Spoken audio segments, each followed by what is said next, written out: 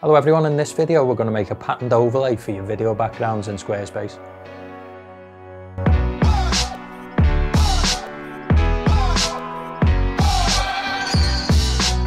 So starting off in Squarespace, and a couple of things before we start. This is a Brine family template and it's also an index page that I've got set up here. So if you stick around till a bit later in the video, I'll go over how to do this in a normal page too. So the first thing we need to do is generate the pattern that's going to go over this video.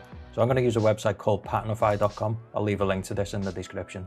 So this is exactly what it says. It's a CSS pattern generator and we've got a few options in here to make our overlay pattern. We can make our own by dropping pixels into this box, which we can also resize to make bigger and smaller depending on the size you want it to be. And then there's also some pre-made ones too at the bottom. So if we flick through these tabs, we've got all different kinds of pre-made overlays, including the nasty little aliens from Space Invaders. So once you've decided on your pattern, I'm just going to use this one as an example. We're going to come across to this base 64 code. I'm going to click in the box to highlight the code, and then I'm going to copy this with Command and C, and then head back over to Squarespace.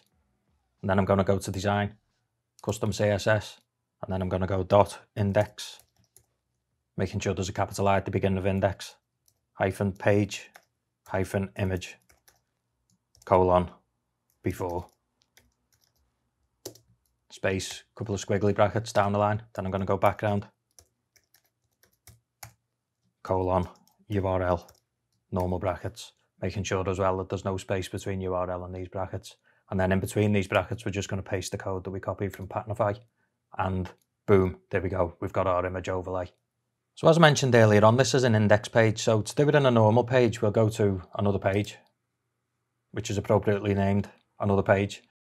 And then I'm going to come back over to CSS. We're going to come down a couple of lines. I'm going to go dot intro, again, making sure that there's a capital I at the beginning of intro, hyphen, hyphen, has, hyphen, image,